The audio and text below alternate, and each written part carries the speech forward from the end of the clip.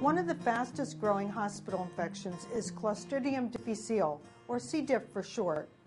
It appears that alcohol-based hand sanitizers do not kill C. diff spores. So it's important, if there's C. diff anywhere in your area of the hospital, that you clean your hands with soap and water. Don't rely on those alcohol-based hand sanitizers. It's not that soap and water kill the C. diff spores, but they do help wash the spores off your hands and down the drain. So how do patients contract C. diff?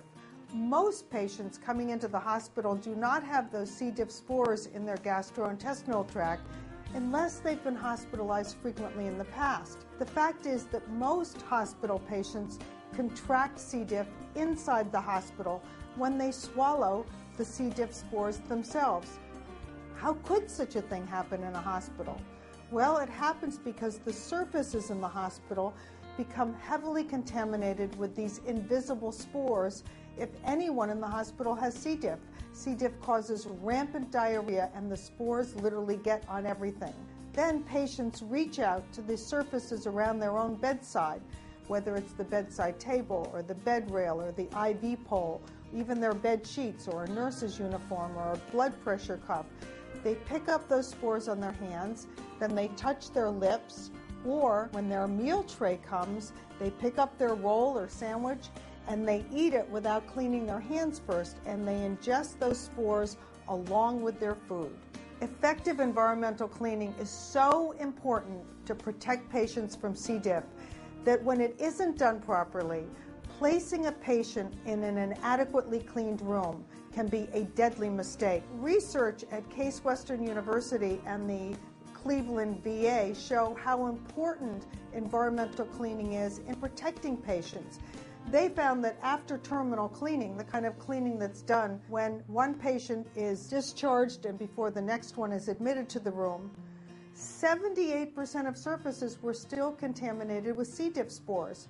But after the researchers worked with the cleaners and showed them the importance of drenching and waiting rather than the quick spray and wipe, and the importance of using bleach when C. diff is present in the hospital, they were able to reduce that contamination with C. diff down to 1% from 78%. That's very important in protecting your patient from C. diff.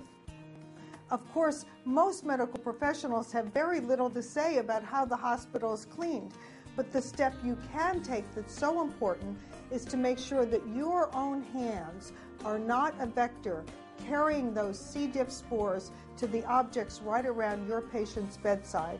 And of course, in addition, making sure that your patient cleans his or her hands before eating and avoids touching his lips after touching surfaces in the room.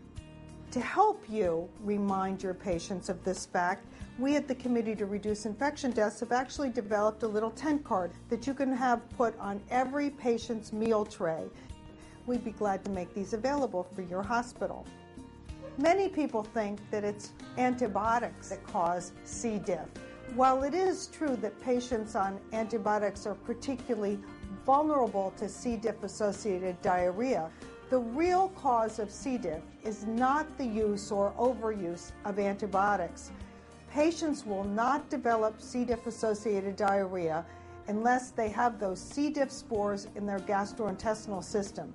And almost all the time, those spores enter their system because the patient has swallowed those C. diff spores.